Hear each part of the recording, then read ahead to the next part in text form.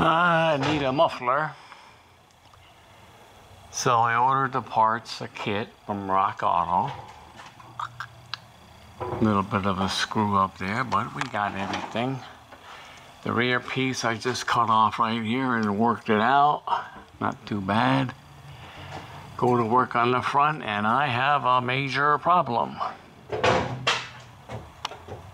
This flange is bad.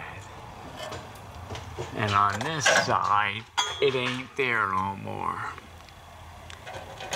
So, what the hell am I gonna do about that, eh, Bunky?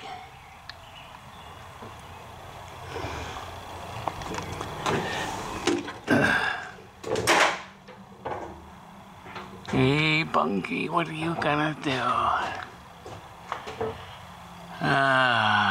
This is not good. I'm retired. I don't want to be doing shit like this. I tighten out to stop the bleeding, scraping the sticker off this end of the pipe, and I got a little too close to my thumb. Okay, let's finish cleaning this up and get this on. Okay, the exhaust is on. Bought a kit from Rock Auto. Let's see, I think it's Walker. Not exactly a perfect fit, but it's on, should work. Problem was this ear on the other side rotted off. So it took me a long time to come up with one of these. A split clamp for 2 1/4 inch pipe. Why is that square on my finger? Okay, and it took a bit of hunting looking for these. These are not a ideal fit. This shoulder should be against this or this, but it ain't gonna work, so we'll just have to pay attention to that and maybe replace the gasket once in a while. Okay, part number for this and part number for these from Amazon.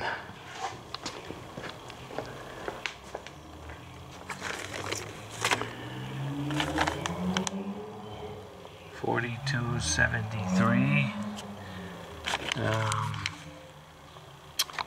Walker, I think. It's either Walker or AP. At any rate, it's on Amazon.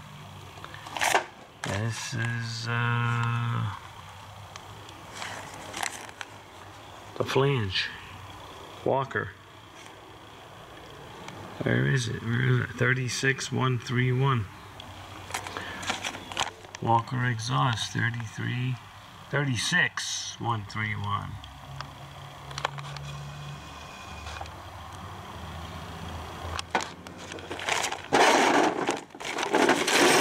Okay. So that's that. The flange in my hand was part of the muffler. Came with a new pipe, but this piece here is part of the down pipe, which is also has a catalytic converter on it. So we ain't buying one of them. So that split flange solved that problem.